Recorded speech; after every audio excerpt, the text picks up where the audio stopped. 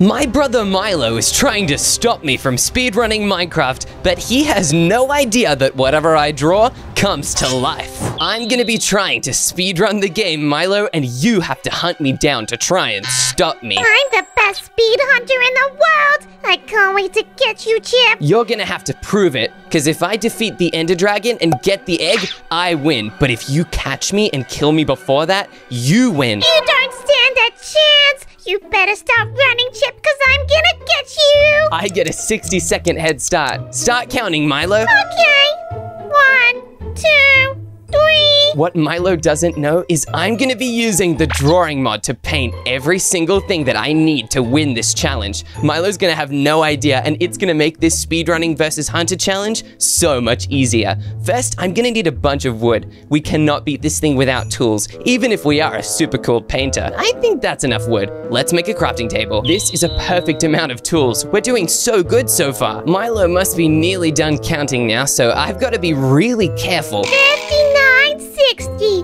Ready or not, Chip, here I come. And wait, he's right there. I'm gonna get you, Chip. You better start running. Oh no, Milo, you're hot on my tail, but I think I can outrun you. Let me just go over this hill. Wait a minute, what's over here? There's a cave. I bet I can hide from Milo in here. You just went over this hill. Where is he? I think we're safe. I think it's time to use the drawing mod to try and get Milo to lose this challenge. What can I draw first? Something that Milo hates, obviously, but what could that be? Maybe a creeper, but that seems too boring. I feel like creepers are something that Milo sees every day. There's something everyone sees every day. There must be some way to draw a type of creeper that's more scary than just a regular creeper. I know exactly what to do. Let's draw the creeper's face like normal so that Milo's not suspicious of it. But then, when it's time to draw the actual creeper, oh my gosh, it's not gonna be like the other creepers at all.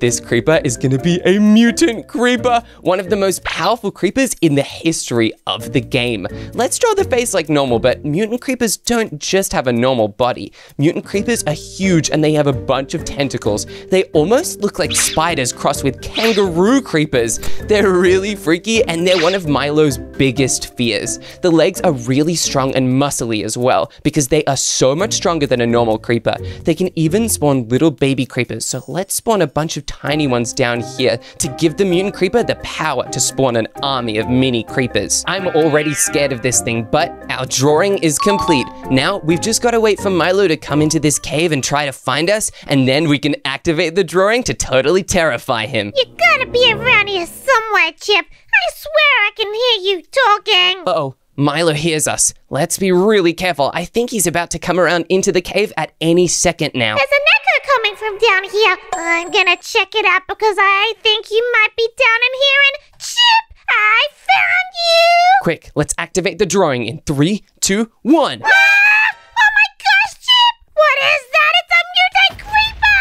How did you find me? Get away from me! Well, Milo, I'm using a drawing mod to win at Speedrunner versus Hunter. What?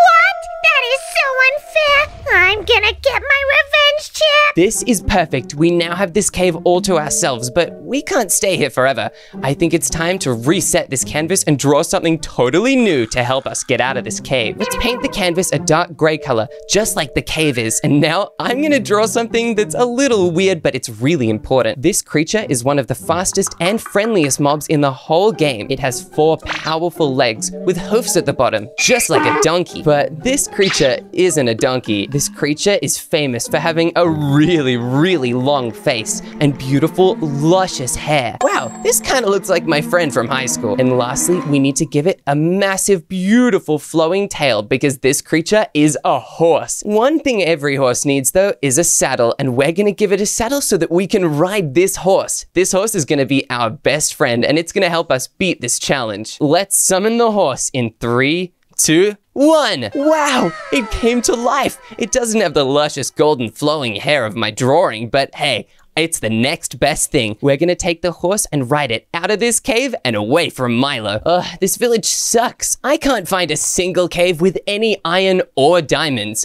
Wait a minute, I don't need to find a cave. I have the drawing mod. We are gonna draw the coolest tools in the history of this game. And of course, the first one is gonna be a diamond pickaxe. I'm so excited to get this thing. This is looking perfect. Time to activate it and give myself a diamond pickaxe. Now let's draw all the other tools I could possibly need, like this diamond sword. Let me make this as long and sharp as I possibly can. If I was Milo, I would be begging for mercy if I saw this thing. Time to give it to myself in 3, 2, 1. Oh yeah, look how shiny it looks. Now, rather than just drawing one item at a time over and over and over again, I'm gonna draw a whole bunch of items all at once, and that's perfect because these go so well together. First, a diamond helmet to protect my head from getting bonked by Milo. Next, a diamond chest plate. That is the most important piece of armor, so it's really critical that Milo can't hit me through it. Let's also draw some diamond leggings. Everyone always forgets about them because there's so many cooler pieces of armor, but leggings are really important. And last but definitely not least, the diamond boots to protect my feet because I don't wear shoes. Now that I'm fully done drawing my diamond armor, it's time to activate it. In 3, 2, 1. Whoa, I have so much diamond armor. Now there's only one thing left for me to draw. These are some of the most overpowered items in the game, and you can't even craft them. You used to be able to, but they actually removed it one update because it was too overpowered. These are enchanted golden apples, and it's important that we add a bunch of magical effects to this golden apple so that the game knows to give us an enchanted one, not just a regular one. Let's add some pink sparkles as well. This needs to look as magical as it possibly can if we want to get a golden enchanted apple. Perfect. I'm gonna summon in this item in 3, 2, 1. Whoa, it gave me 64 of them? I'm so powerful. I'm gonna put on my diamond armor and eat my enchanted golden apple. Let's take this easel here. Milo, how did you find me here? Chip, how did you have all that diamond armor? Oh, well, you see, my grandma, she came and, Hang on a second, stop lying. I just remembered you're using the drawing mod. I'm gonna get you. No, you're not. Oh gosh, we've got to run away from Milo, quick. Oh my goodness, where can I go? Milo's getting really good at catching us when we run away. He knows us so well. Oh wait, I know exactly where we can go. Let's hide in the water. Milo's not gonna follow us. Ouch, I just hit that cactus. And wait a second. Where did you go? Milo's above the water and he's looking around. He doesn't see us, but okay, we've got to draw some potions that'll help us survive down here. Let's put down the easel and the canvas. Ouch, ouch. We have to keep eating these enchanted golden apples so we don't drown, but that means we have to go really quick. Let's use the biggest setting of the brush and erase the golden apple. I think it's time to draw some important potions. The first potion we're gonna draw is a water breathing potion, and those are famously blue. Oh gosh, our health is running really low. Let's eat another enchanted golden apple, and now we're back up with those absorption yellow hearts. Let's quickly draw the border around the potion as well. The game needs to know that this is a potion and not just some sort of raindrop. We also have to make sure that the potion is nice and enchanted, just like a real potion would. Oh goodness, we need to eat another enchanted golden apple. Our health is getting really low. Okay, the potion is now complete. Let's see if the game knows what we were trying to draw. Let's activate the drawing in 3, 2, 1. Potions of water breathing. This is perfect. Let's splash it on us and wow, we can breathe underwater. That is a relief. I'm gonna eat another enchanted golden apple to get our hearts back, and I think it's time to start drawing some other potions. This is gonna be a potion of extreme instant damage. It's gonna hurt Milo a bunch and we're gonna be able to throw it on him. Let's also add some purple enchanting because it can't really hurt to have an enchanted damage potion, can it? All right, we're gonna activate this one now in 3, 2, 1. Perfect. We got so many. I still think there's some other potions we can draw though. Just like the slowness potion. Let's also make it nice and shiny. It does look like an actual potion, and that's crazy. We've got to make it enchanted as well, and let's see if it gives it to us in 3, 2, 1. We got it! Now there's only one potion left to do. I know the bottle looks empty or like it's full of dust, but this potion is kind of special. You actually can't get it in normal survival unless you're attacked. This potion is the levitation potion, and we can use it to raise Milo off the ground as high as we want him to go. I've also drawn arrows in so the game knows this potion is meant to raise Milo really high up. Let's see if it actually worked. I hope it did. In 3, 2, 1. Levitation potions. This is perfect. Let's pick up the easel and see if we can get out of the water and use our brand new potions on Milo. I don't see Chip anywhere over here. Maybe he went back into the village. Hey, Milo, it's me. Oh, Chip, why are you coming towards me? You're meant to be running away. Oh, why would I run away when I have potions of slowness? What? Oh, no, Chip, now I can't run. And now that you're stuck and you can't run away from my potions, I have potions of instant damage. Ow, that really hurt. Oh my gosh, I'm not feeling so good. And my favorite potion of them all, I have a potion of levitation. No, Chip, what have you done to me? Get me down from here. Bye-bye, Milo. Enjoy your new vacation in the clouds. I'm gonna get on my horse and ride as far away as possible. I don't want a vacation in the clouds. Get me down or else I'm gonna get my revenge. Yeah, good luck with that. Bye, Milo. There you are, horse. Come on, we've got some speed running to do. Whoa, this beach is awesome. It's on its own little private island. Come on, horsey, I've got a great idea for what to do here. I'm gonna take out my easel, my canvas, and start drawing a bunch of enchantments. The first thing you need to draw when you want to enchant anything in this game is a bookshelf. It's really important because the books contain the magical power that the game uses to enchant things. Okay, we're totally done. It's time to activate it and get the bookshelves in 3, 2, 1. We did it. We got a whole stack of them. Now there's only a couple other things we need to get enchanting. Probably the most important part of enchanting anything is the enchanting table itself. You cannot get enchantments in game unless you use this thing or find a book somewhere, and I don't really want to go exploring. I'd rather draw. Enchanting tables have a huge base made out of obsidian, but another important part is the diamonds on the side. Enchanting tables also have red at the top. I'm actually not sure where the red comes from because there's nothing red in the entire crafting recipe. The obsidian is also covered in purple, just like this. Let's draw the final part of the enchanting table. This is the book that floats on top of the thing. This is what you read in order to get the enchantment. So we've got to draw this really carefully, otherwise the book is just gonna be gobbledygook, and I don't really want to read that. Pages can be a nice golden yellow color because gold is really rare, so maybe it'll even make the enchantments better. It's finally done. Let's see if the drawing will activate in 3, 2, 1. Whoa, we got one. This is perfect. We only need a couple things more and we can actually start enchanting. Even though this type of rock is blue and I do not like the color blue, it's still a type of blue that I actually prefer more than Milo's color.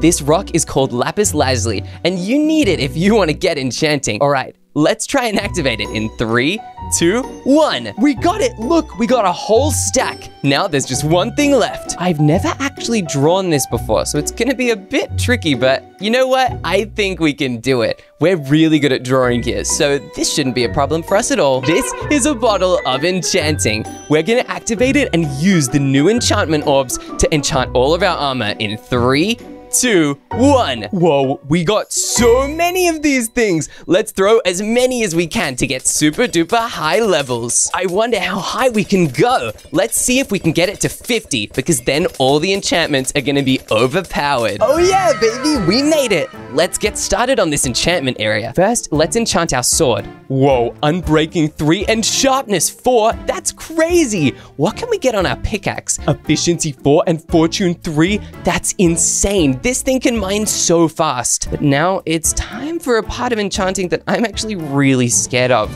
We need to take off our armor, and I really hope Milo doesn't chase us around this time. If he does, I'll be so weak and vulnerable to attack. So we better hurry and enchant these things with, whoa, Protection 3 and Unbreaking? That's crazy. I've already put the boots back on, and now what are we gonna get for this chest plate?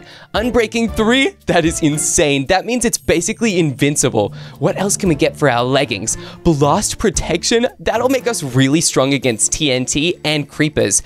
Fire Protection as well. If Milo tries to burn us, he won't know what hit him. Look at us. We're so enchanted, nothing can ever stop us now.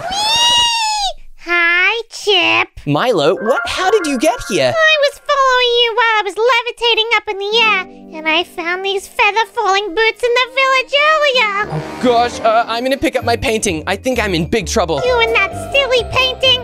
I'm gonna get you! No way. Oh gosh, let's run through the jungle. Wow, this island is crazy. Yeah, this is a very crazy island. It's gonna be even crazier when I get you! No, you won't. No way. I'm gonna climb this pillar of sand. Hopefully this is enough to get away from Milo. You're never gonna kill the Ender Dragon! Yes, I will, Milo. I'm a speedrunner, and you're just a lousy hunter. I'm gonna take down the dragon if it's the last thing I do. Come back here! I'm gonna get a hit on you sometime! Oh no, I think I'm cornered. Where do I go from here? You have nowhere to go, Chip! This is it for you, okay? Time for my attack!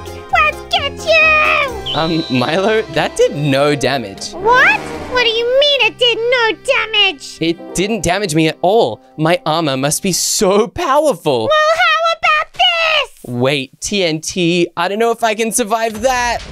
How are you still alive? This is not good! Wait a second, Milo, if my armor's strong, then that means my sword is probably strong as well. No, Chip! Get away from me! No way, come back here, Milo, I'm gonna get you. No! Get away from me! I don't think so. Oh yeah, stuck in the vines, baby. We totally took down Milo with our brand new overpowered armor. Now it's time to head back to that part of the island and draw the entry into the end dimension. This is the end portal frame, and it's the thing that we're gonna build this end portal out of. Now, it's really important that we draw this thing accurately. Otherwise, we could be stuck in a dimension we've never seen before, and we'll never beat the game like that. This is looking great, but let's add some little rubble marks on this block to make sure the game knows that this is end stone and not cheese or something else like that. I think this is perfect. Let's give ourselves the portal frames before we work on the eye. Hopefully this worked in 3,